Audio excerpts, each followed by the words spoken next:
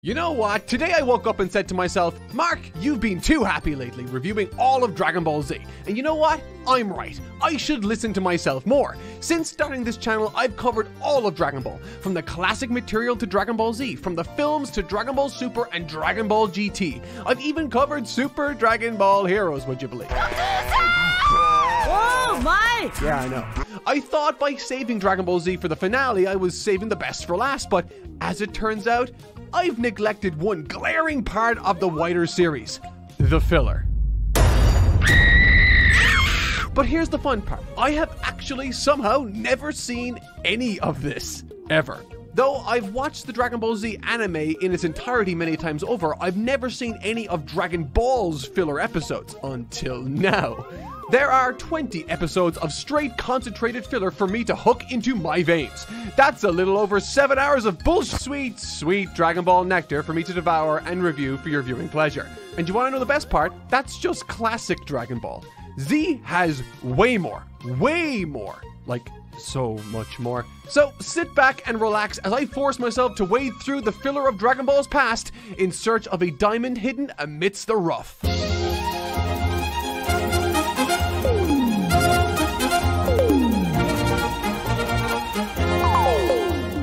Alright, so first things first, I'm a realist. Glad we got that cleared up. Second thing is, we gotta define what constitutes filler for this video. Filler in a general sense refers to anime-only material not present in the manga, and it comes in two forms, generally. Content separate from the main story, and content that elongates the canon material. Dragon Ball as a whole is chock full of the latter, and let me tell you, you do not want me to sit here talk about the extra 4 hours of Goku staring at Frieza. So, stuff like that and Goku being chased through Penguin Village are off the cards, unfortunately. That would take a psychotic amount of time, and quite frankly, you can't make me. So instead, we're diving into the proper dedicated stuff to see whether it's great and truly feels like Dragon Ball. To be fair to the writers tasked with creating filler episodes, I think they have a rather narrow margin for error to work within. Most of what I'll be covering today will be collections of filler episodes nestled between canon arcs, meaning they are forced to begin after a particular event with specific conditions, and even more restricting, they are forced to conclude with the continuation of the canon story. This creates difficult challenges for the filler to overcome. Number 1, if the writers get too creative or ambitious with their vision for these mini arcs / episodes, then they run the risk of confusing or derailing the main story, which is not good. And number 2, if they play things too safe, they become oppressively boring.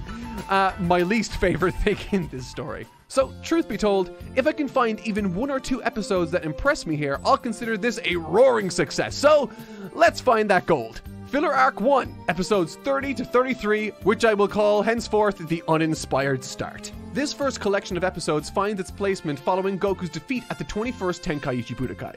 In the manga's continuity, following the tournament, Goku embarks on a journey to reclaim his grandpa's 4-star Dragon Ball, and along the way, he encounters the Red Ribbon Army. But in this, following the tournament, Goku embarks on a journey to reclaim his grandpa's 4-star Dragon Ball, and along the way, he encounters the Red Ribbon Army and the Pilaf Gang.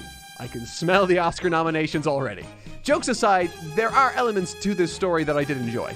If you're the sort of person that likes guns shooting and planes fighting in Dragon Ball, I don't think any other part of the series has you covered this extensively. And it's funny, I always thought that there was a lot of that sort of thing in the Dragon Ball movies, but here I am finding out that Toei's obsession with planes and dogfights starts even earlier than that. Furthermore, it's kinda cute that we get to see where and how the Red Ribbon Army found and obtained the Dragon Balls they had during the Red Ribbon Army arc.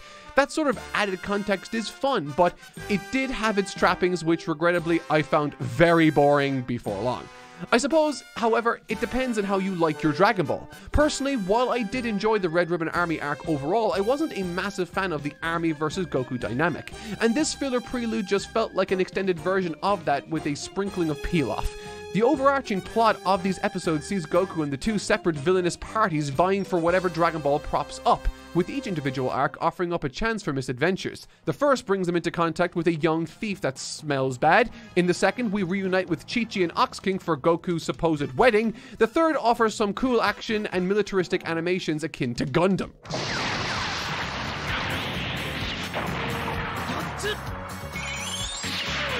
But something that I did start to think about was something I had heard written about Dragon Ball long ago. Following the conclusion of Dragon Ball's first arc, sales of the manga hit a bit of a lull, so to speak.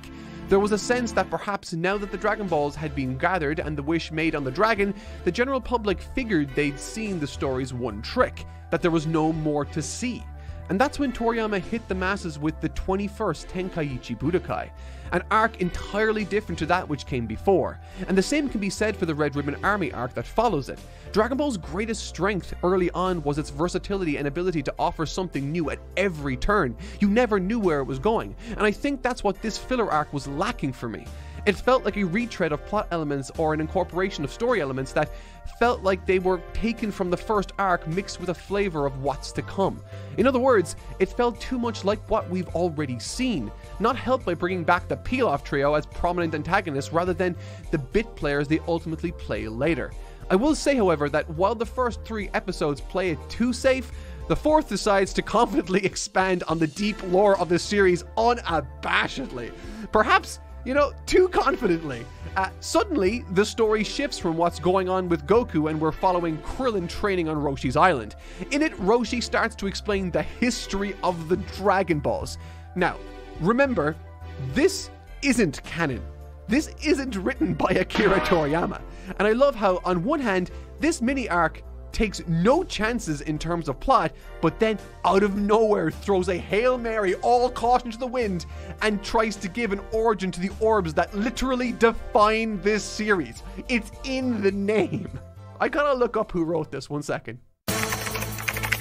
But before we move on to the next stage of this thunderous war through the trenches of Dragon Ball filler, it's time to talk about our sponsor for today's video, War Thunder. Available on PlayStation, Xbox, PC, and Mac, this huge multiplayer sees you embark on a series of epic confrontations across ground, sea, and air, packed full of renowned and prototype vehicles, and best of all, it's free to play. This game is crazy intense on the audio-visual front, but where it really shines is in its mechanics. There are no health bars on vehicles. You gotta get creative here. Want to take down a tank? Gotta mess up its tracks. Want to yeet a plane out of the sky? You gotta shoot the fuel tank. It offers some crazy flexibility. You can even customize those very modules. Protect yourself with smoke grenades and dynamic armor, just to name but a few.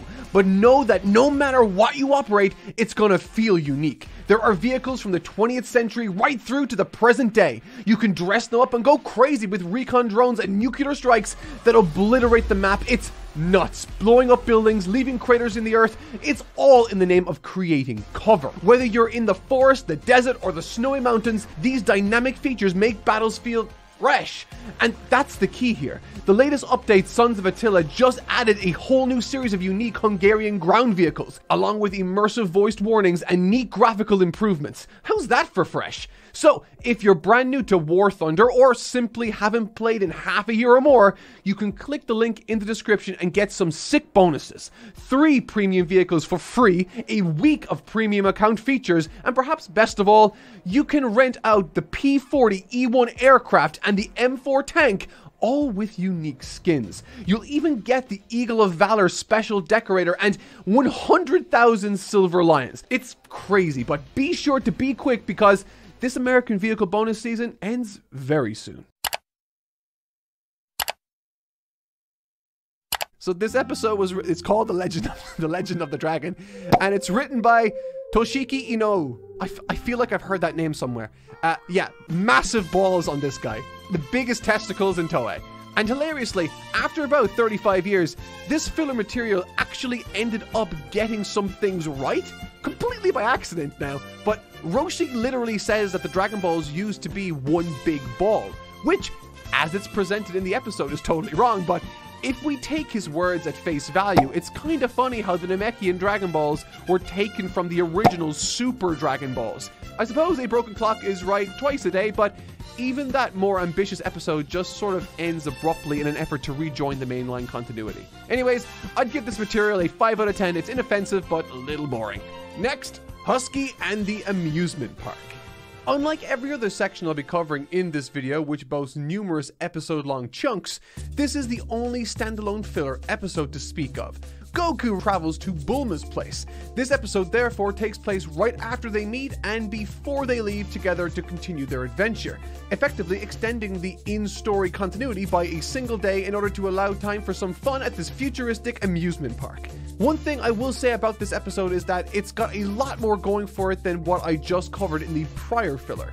We've got a unique location at this futurist fun fair. We've got a brand new anime-only villain in the blonde femme fatale slash thief in Husky, and there are plenty of other character moments I found endearing, like Goku reacting to an escalator for the very first time. Husky is essentially a force that's trying to get the Dragon Balls in this episode, but the way she does so is very, I don't know, uniquely sleuthy. There's an element of deception and underhandedness that's less commonly seen with a finesse that's rather entertaining, one that results in a very funny gag. Through pretending to be a psychic, she asks Goku about the 2 balls in his possession, to which he responds by doing outstanding stuff. It's a much more fun episode than the last, but nothing too exciting as it didn't have enough time. It's a pleasant experience. A 6.5 out of 10 I think is fair, but we're trending upwards. Next, the solo training arc. These 5 episodes have a unique opportunity. Unlike the prior episodes I've discussed, while this arc is nestled between 2 canon stories, the Red Ribbon Army arc and the 22nd Tenkaichi Budokai, this filler takes place during a canon training stint that went unseen in the manga. Where the manga often would leave these training stints as time skips, the anime filler saw a gap to fill and took advantage of it. Placing episodes in this previously mysterious stretch of training leading up to the tournament obviously gives them a lot of wiggle room, which makes it a lot easier on the writing team at Toei to tell a compelling story that teaches Goku some valuable lessons before he arrives at that very tournament. So, do they do that? Not really. Okay, I'm being a little harsh when I say that, but this arc does fall into a lot of the same trappings that plagued the very first filler arc of this series, feeling distinctly Monster of the Week in its approach. We see Goku travel far and wide while walking on his hands no less through forests and mountain ranges as he encounters unique challenges along the way. My main issue with this collection of episodes is that the connective tissue between them feels like a background element begrudgingly placed there. The canon element, and in my opinion the most interesting element of this material, is that Goku is sent to train around the world, to build upon the teachings he learned and discover some new ones. And while he sort of does that, very little of what is being shown here demonstrates any progression towards that goal. Instead, we spend around 2 hours following the misadventures Goku gets up to, and that's kinda disappointing. It's a bummer because this stretch of filler is placed, in my opinion, a lot smarter than what came before, choosing to fill an existing established gap in the story rather than chisel out your own nonsense is a much more natural way to squeeze more runtime and plot out of an existing series. The problem, of course, is that lack of cohesion from episode to episode that really messes things up. I think the main problem here, however, is the difference in how these stories are being written. Dragon Ball the manga was written by one person, Akira Toriyama. He dictates what the story is, how it goes, etc. However, the anime is a TV show. That's a very different environment. You have a whole host of writers, directors, and so on, each tasked with writing how any given episode goes. And the key difference here is that the writer on one episode is almost always different to the writer on the next.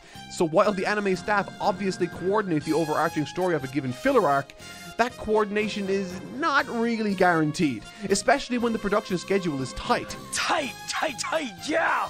However, I will say that thankfully these episodes are a lot more adventurous than the prior outings. The first episode shows Goku trying to save a town from a couple of strong biker types, armed with a stunningly powerful gourd that sucks in those that don't respond to a roll call. That is hilariously specific, and this one in particular felt very fun, light, and fittingly magical. The closest, however, we get to Goku actually getting to learn some martial arts comes from the second episode where he faces off against an old master called Taiken. It's unfortunately a little on the boring side, and hilariously, the only thing that can bring back legitimacy to this sick man's struggling dojo is Goku. A martial artist that has nothing to do with that school, a fighter chosen because all the other pupils in this guy's school either suck too bad or straight up left. So it's a weird one for sure, and a little confusing in its messaging. And then, of course, we have Tenshinhan setting a purple pig on fire. Really, it's fun for the whole family, just not me. I like this arc more than the first set of episodes, but not by much. 6 out of 10. Next. The Heavenly Training Arc. This training arc is awesome, and it is by far the best filler I've seen from early Dragon Ball so far. And what's more is, it has an episode I might actually go back and watch again from time to time, which might make this episode in question my favorite filler episode in the series. Though that still remains to be seen. Taking place during the time skip between the end of the King Piccolo arc and the 23rd Tenkaichi Budokai, this arc explores the training Goku undergoes with Mr. Popo in one of the most criminally unexplored areas in the Dragon Ball mythos, the Lookout. The weaker points of this mini-arc are akin to some of the best from the prior. However, even within those moments of similarity, it finds time to grant some exposition and story to the supporting characters of Krillin, Yamcha, Chaozu, and Tenshinhan as they prepare for the upcoming World Tournament themselves. Not to mention a wonderfully entertaining time travel episode where Goku meets Master Roshi as a young man. Once again, the anime filler is set up for success here by choosing to fill an established gap in the story. And this time around, it manages to be a lot more cohesive due to the strong focus on Popo's training specifically.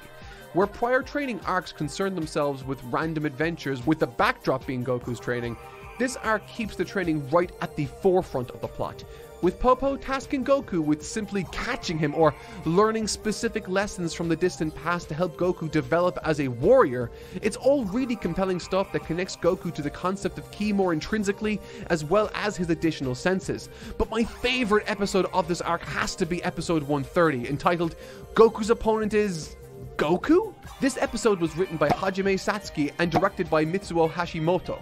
The concept of the episode is simple and the lesson compelling. Goku has to learn how to get out of his own way, maximize his efforts, and become a more efficient fighter.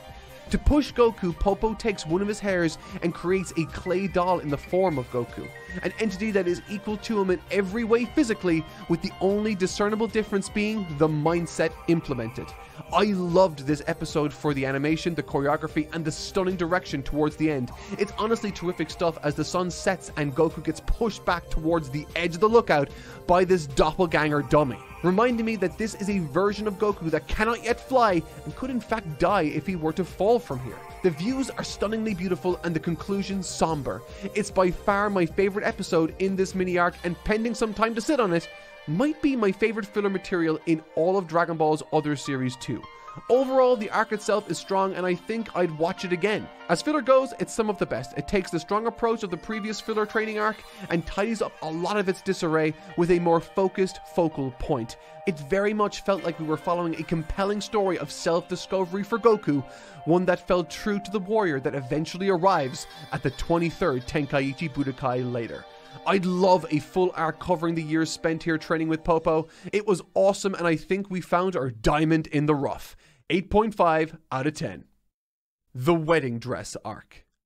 Right out of the fire and into the fry pan.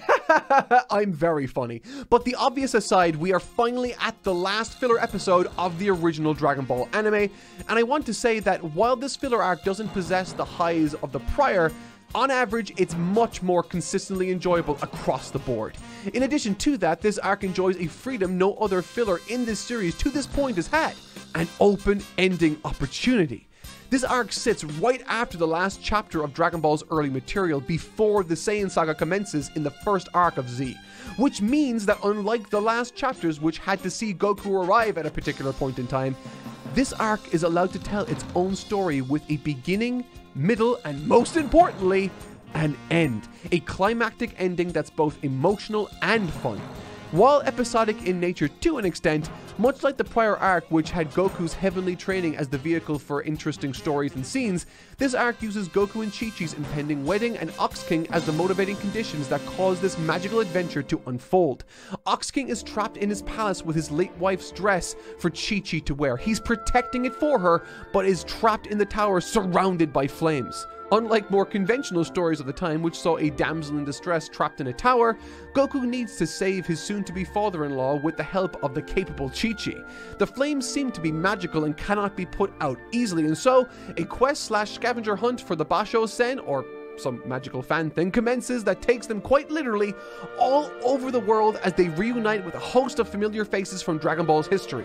Baba, Ox King, Chi-Chi, Oolong's village, Turtle, the Pilaf gang obviously, and even his grandpa Gohan at the very end. It all feels like a wonderful celebration of Dragon Ball's characters and world, from volcanoes to snowy peaks to lake beds to the door to hell itself. It holds nothing back conceptually and has a lot of fun doing so, all the while Chi-Chi and Goku's relationship is explored.